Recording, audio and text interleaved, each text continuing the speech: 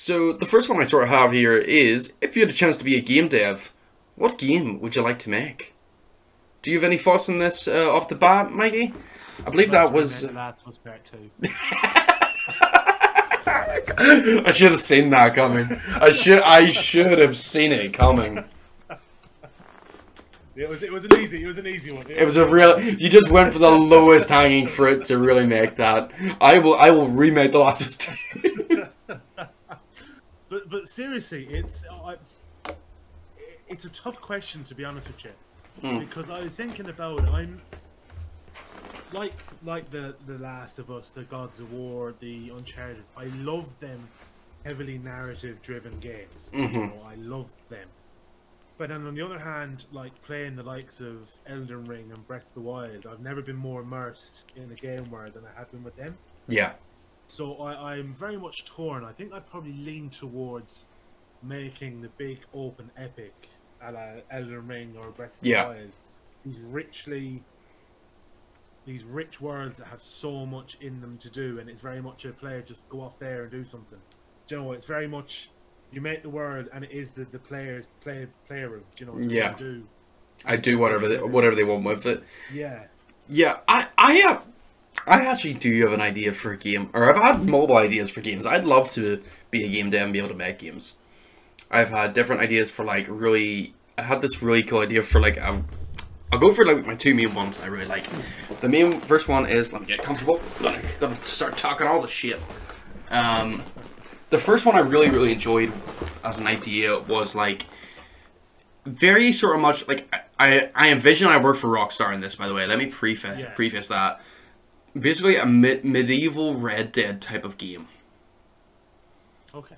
So my sort of idea is you're in a medieval English sort of kingdom.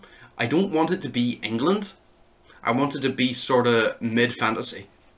So I'm trying to explain like the sort of thing I wait. So I wanted to like very Game of Thronesy, I think would be the right way. So like there is magic, there is supernatural enemies, there is stuff like that there, but like it doesn't overpower the world. Like it's not as big as The Witcher, and it's not as big as like Harry Potter in terms of like everything has a magical sort of thing to it. Yeah. I wanted to very much sort of be like you're in a very realistic sort of world, but then like there's ogres and there's like realistic takes on monsters, and if there's a dragon, it'll be like the most legendary sort of like hidden sort of thing in the game type of way. Yes. And stuff like that there. And I don't want it to be so you can sort of have this sort of thing where you have like a traveling band. I'm very sort of like, do you ever watch that Knight's Tale? Yes. Yeah. Right, so you have a sort of dynamic like with that, where like you sort of have your main guy who's like he's a knight, but he's not really. You know, he's got a bit of a secret past that nobody really knows about. And you sort of meet these guys sort of halfway through their not journey, but their sort of travels. So they just sort of like travel around this sort of kingdom, or the multiple kingdoms, I would say, where they have their little roaming camp, but it's not like as big as like the RDR2 camp. It'd be much smaller because it's only like 3 or 4 of them. Yeah. So you say you have like the dedicated driver who you wouldn't play as. You have sort of like the knight character who is sort of like the main focal point. Yes. And where the main story sort of like goes off of. They're like the de facto leader and stuff. And then you have more of a thief, archer, assassin-y type of character, basically. You know, and you can have like, you could have some nice cool maybe free running mechanics and stuff that like, each character basically has a different really good ability. So like, your knight works really well in open combat. They're very charismatic. They can like they could just like walk into a town, a village, a motte and bailey, anything like that, and be like, I demand to duel the master of this fort, and just you go in a 1v1, very sort of like nearly Ghost of Tsushima style, defeat them that way.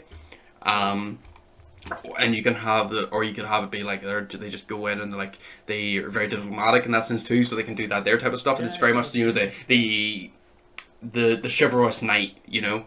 Yeah. So then you have another character who's very much like that sort of sneaky thief in the shadows, doesn't like to get up into confrontations, so they'll have like a lowered health bar. Yeah. They'll be very acrobatic, you know, have a bit of a parkour system, so like they can do the parkour, where the knight, obviously the knight wears heavy armor. When he's out of heavy armor, he can be a bit more mobile, but he wouldn't obviously be as mobile as the the one who can use like Yes, full. yeah. You get what I mean? So you have like so you sort of take the GTA 5 route is what I'm sort of thinking here. Say it would be like different characters. Yeah, so it would be the GTA route where you can but you can have like quicker switching type of way, and obviously this would be like very much it would have to be in this generation or something past it, just for how like to get the Rockstar touch into this type of game, Yes. in the way I'd want it to be. So then you have this Archer character. They they have a dark backstory. They're a thief. They butt heads with the Knight on certain things. For that sense, where like they want to like be able to, they don't like the parties, they don't like going and trying to be fair with things. They'd rather just go in and like steal all the shit from the castle, and that sort of plays into the gameplay, which I'll get to in a wee second. I've just went and put this into my full video gaming pitch right here, but I wanted an excuse to talk about this, and this is the perfect opportunity. And then you have your third character, who I was a bit sort of worried on how I wanted to play them, because you can sort of do them depending on what way you have the Knight be. You could have them either be like a bard-esque character, which I think could be really funny gameplay wise, because it's such a dichotomy from the other two, where like it's like it's your dandelion, it's that sort of character that just sort of like busts in, or the actual bard from A Knight's Tale, who's literally just like coming in with his loot, and he's loving life, and he can like distract the whole crowd, and will do these really. Gets into fight though, he's no hope sort of thing though. Like that's like that. That's sort of like he gets into it, and like he's great for distraction. He's great for like he can charm people, but he like never like. But he's really like in a side he reaches. He wants to settle down. He wants to find the love of his life. He's very much like a hopeless poet type of thing. Yes. Where like he's obviously like he is a very good looking person. He's very charismatic. He can do all the bard things. Yes. But it's not. He doesn't want to just do those bard things. He wants to he sort of like takes it farther, and he's like, oh, I find this maiden in the tavern. We're going out for the evening. And in the next scene, he's like, I thought she was the love of my life. How could she do this to me? Or I didn't know she had a husband. And like there's ways to like get that into it. Yes. Yeah. And then the other way, and I don't know if I would want to go for 4 characters, but I would think either like the bard character could even be a side character, because he can either be playable with very specific gameplay function, or he can be a background character that travels with the group and like will be sort of like very buddy with the Knight, and like whenever the Knight's like coming into a village for whatever reason, if they're trying to do like a whole song and dance. The bard facilitates the dance and song, It reminds me of. Do you ever play Sly 3? Yes. Sly 2, you have like all the different characters for like. Yes, it's basically I never even thought about this, but this is such. Rockstar does Sly, but they're all humans in medieval England. Yeah. Basically, is my idea, because and the other idea I have is like just having like the brute character. There's so many. I definitely want a thief and I want a knight. Then you can have a brute character and a hunter character was another idea, but you could sort of have the hunter and the brute meld into one, or you can have the thief and the hunter but meld into one. The hunter would be very specific, very good with horses, very good with like makeshift weapons, tools, trinkets, stuff like that there. But that gets very close to the thief territory, so I think the brute might be the better option, where the brute's just very simple. He loves to fight, he loves to go the easy way. He's very much about that life. So you could have that sort of dichotomy between the 3 characters where they all they want the same thing, but they don't. But they all want to go about it different ways. That'd be interesting from a point of view, creating conflict with them as well. Yeah, so they always constantly have a conflict with each other, and that also plays into their gameplay functions as well. But also how they work together. So like the Knight can come in and have the whole thing. The Knight or the Bard or whoever the fuck can go in and do their whole. I am fucking Count Regala of the fucking full moon type of shit, and the thief's fucking meanwhile he's jumped over the wall, going behind while everybody's distracted, going to get himself into the keep so he can steal the gold, and the main guys keep distracted. And then once he sort of like the Knight sort of wore his usefulness out, and all the fighting starts to begin. He obviously can hold his own in 1v1 fights and those type of fights. But then once the guards start coming in, he starts getting a bit overwhelmed. The brute fucking can come in and make a bigger distraction. And he basically comes in, cleans up so they can all sort of like get the fuck out. And I thought that'd be really cool. And then you could have like the hunter aspect, and whatever character you put it in. It wouldn't be the Knight, but it would have to be, or the bard, it would have to be that one of the other two, but you could have it be like, you know, tracking down different things. So my main sort of idea was to have them just be a traveling band of like mercs, basically. Yes. But they'll like do loads of, like, you can basically go, and their whole sort of goal is to like build a kingdom. Yes. So you'll traverse through this game, and you can have your side content being like hunting down different like special targets and stuff like that there, or like, you know, raiding different forts or taking over forts, and you know, you're sort of like, you could mix some of the aspects of Valhalla into it, I think. Yeah. In terms of like the way they do it with like the kingdoms and earning favor, where you could sort of have this really cool thing where like I imagine a lot of encounters being very much based within like the towns and settlements, sort of like the similar with RDR2, where they're traveling throughout this kingdom, but like they have their kingdom, if you know what I mean. But it's not really a kingdom. It's literally there's an old abandoned castle, which I think I would like to have very central to sort of the map, and have it be so that they all work off of there. And then, yeah, but like when they're in a certain area doing certain things, you'll have like your key NPCs and the key characters all sort of run around that area. So like, and then you can have that quick switch feature where when they're not properly together, they're going out and doing different things. You can have the knights training, or you can have the thief is like picking a pocket, or he's sitting up in a tree sleeping, or he's, you know, doing something sneaky in a tavern or something like that. The Brute, he's always fighting. He's very much your sort of like Trevor-esque character. Yes, yeah.